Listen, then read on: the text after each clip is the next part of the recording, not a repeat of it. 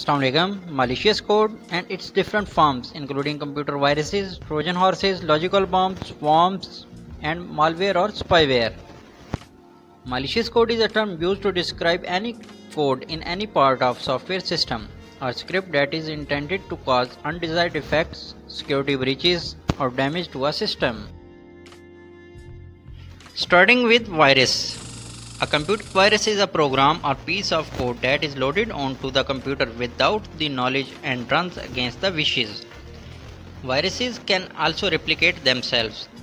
All computer viruses are man-made. A simple virus that can make a copy of itself over and over again is relatively easy to produce. Even such a simple virus is dangerous because it will quickly use all available memory and break the system to halt. An even more dangerous type of virus is one capable of transmitting itself across network and bypassing security systems. A logical bomb is a piece of code intentionally inserted into a software system that will set off a malicious function when specified conditions are met. For example, a programmer may hide a piece of code that starts deleting files should they ever be terminated from the company.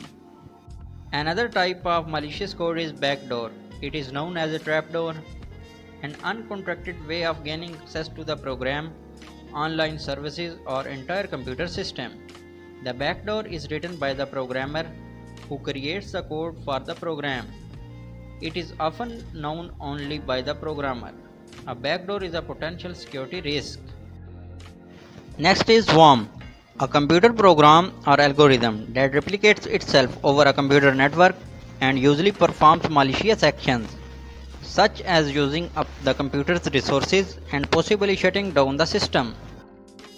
Next is Trojan horse, a destructive program that masquerades as a desired application.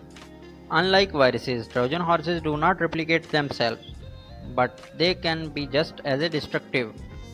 One of the most insidious type of Trojan horse is a program that claims to rid the computer of viruses, but instead introduces viruses onto the computer. If you enjoyed this video, a thumbs up would be really appreciated. Don't forget to subscribe to the SoftTerm channel and hit the bell icon to never miss an update on our latest trending technologies. Thank you for watching and stay tuned for more from SoftTerms.